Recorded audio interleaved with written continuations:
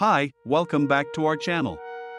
Today's video takes us on a journey through history as we delve into the founding and early years of the International Committee of the Red Cross, ICRC.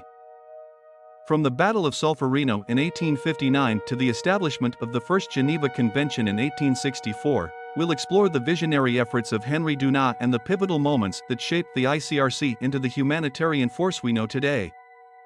So, sit back, relax, and let's uncover the remarkable story of compassion, diplomacy, and the birth of international humanitarian law. Don't forget to like, subscribe, and hit that notification bell to stay updated on our historical explorations. Now, let's dive in. The Red Cross was founded by Henry Dunant, who was shocked by the suffering of wounded soldiers at the Battle of Solferino in 1859. He wrote a book about his experiences, A Memory of Solferino, which called for the creation of national societies to help wounded soldiers.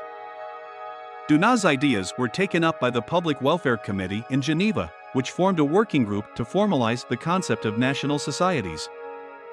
In 1864, an international conference was convened to adopt a standard emblem for medical personnel on the battlefield, a red cross on a white background. The conference also adopted the First Geneva Convention, which made it compulsory for armies to care for all wounded soldiers, regardless of their side.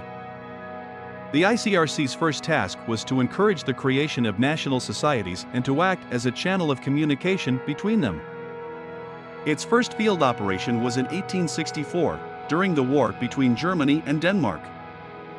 Delegates were sent to work on each side of the front line, marking the beginning of the ICRC's operational role as a neutral intermediary between belligerents.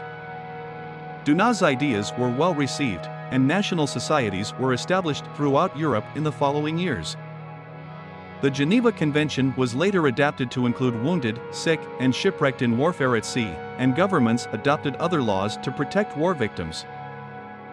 The ICRC also expanded its own work, undertaking new activities such as visiting prisoners of war and transmitting lists of names so that their families could be reassured. By the end of the 19th century, Dunant was living in obscurity in a Swiss mountain village, but he was awarded the Nobel Peace Prize in 1901. He died in 1910, but by then, the Red Cross and the Geneva Conventions had taken root in Europe, North and South America, Asia, and Africa. Both would be put to a severe test during the First World War.